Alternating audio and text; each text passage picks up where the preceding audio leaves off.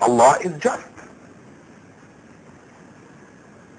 So we understand that in a context, we are not capable, we cannot make somebody become Muslim. We can only convey the message to them. So that's what we do. And we keep on doing it. That is, as I said, a never-ending process, ending with our death. In this life, it's never-ending. When you die, that's when it ends.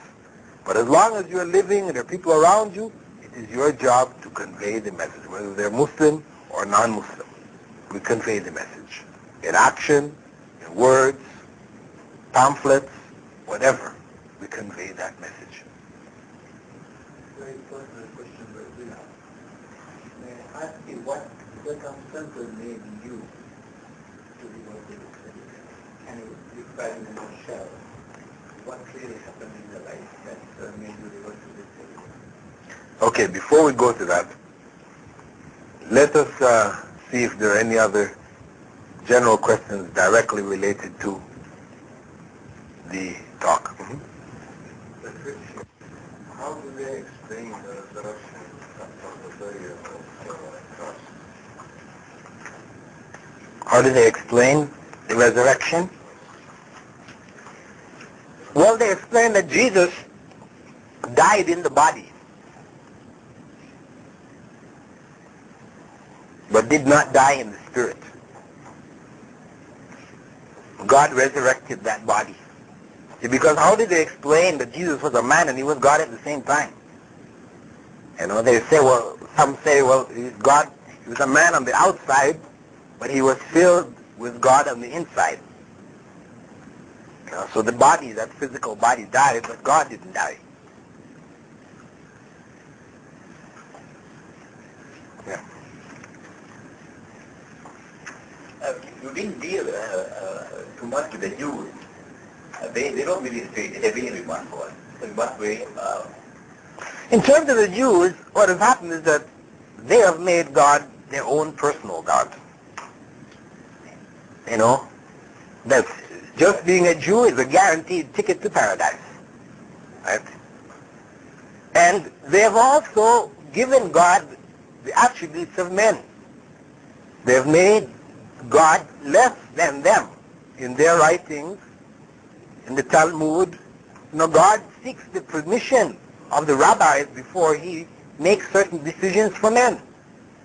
In the Old Testament, God is mentioned as repenting for what he did to the Jews. So these are all, you know, things that indicate their view of God as being really like less than man in a sense. You know, they have brought God down to the level of human beings.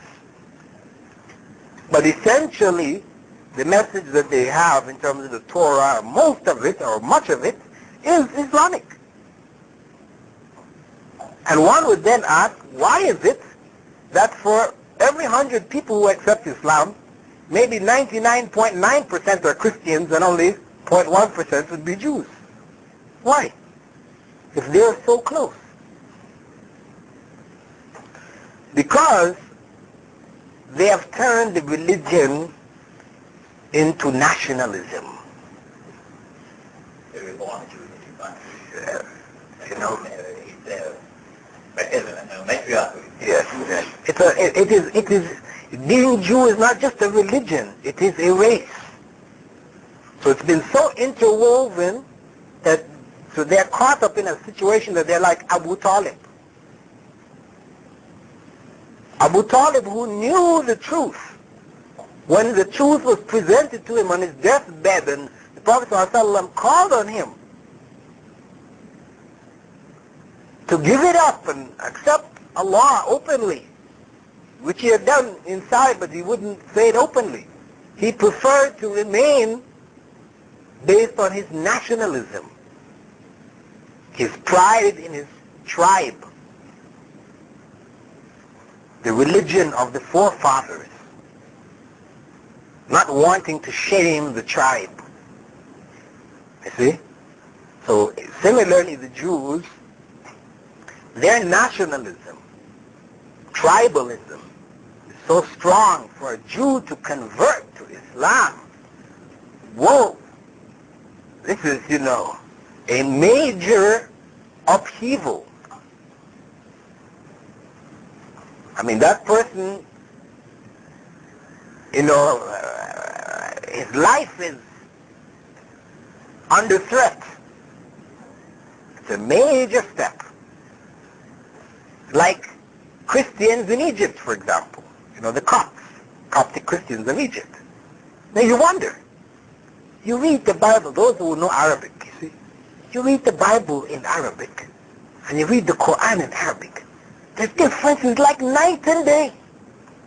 The Quran is just, rhyme and rhythm and beauty just, flowing. The Bible is like reading a newspaper. Incomparable. Why are there Christian Arabs? Because for them, Christianity becomes nationality. Now, I was talking to one Egyptian Copt, I started to talk to him a little bit, when he found out I was Canadian and became Muslim. How? Why? I said, well, because I started to explain to him about, seeking the truth. And so he said, man, I was born a Christian and I will die a Christian. That's it. So that's my family, I could never give it up. Because in his mind, it is that commitment is racial now. It's nationalistic. So a person has to go beyond that to be able to accept the truth.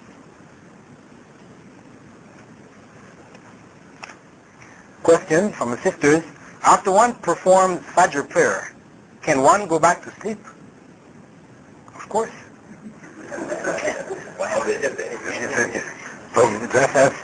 But somebody gets to get an idea that we're not allowed to go back to sleep after Fajr, Huh? That's a really strange question. Maybe it's better the person who asked this question, they should really explain where they got the idea that it's not allowed to go back to sleep from. Huh? Sister? She left? Well, please, try and find out. The other one, regarding dua after salah. Should one make dua after salah, or after salah you recite the Quran and then make dua? Well, after salah there's no special recommendation of reciting Quran. Prophet ﷺ had said, after salah he said, "Ud'u ma shi't." At this point you call and ask Allah for whatever you wish, from yourself. This is why also it is not really acceptable Islamically that after salah, in some places the imam will turn and he starts reciting these different du'as in Arabic and everybody's Ameen, Ameen, Ameen, Ameen. This is not from the Sunnah at all. Because then where is your own personal prayer? No personal prayer here. He's reciting Arabic, you don't understand a word he's saying. He could be cursing you and you're saying Ameen, Ameen. This is not the prayer. Huh? After the prayer, you make prayer for yourself. You ask Allah personally, in your own language. Allah understands all languages. Arabic is not holy. And the hadith which says that the language of the people of paradise is Arabic is not authentic.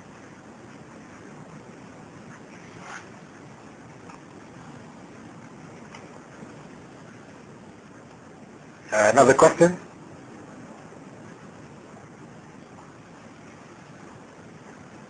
Questions from the sisters?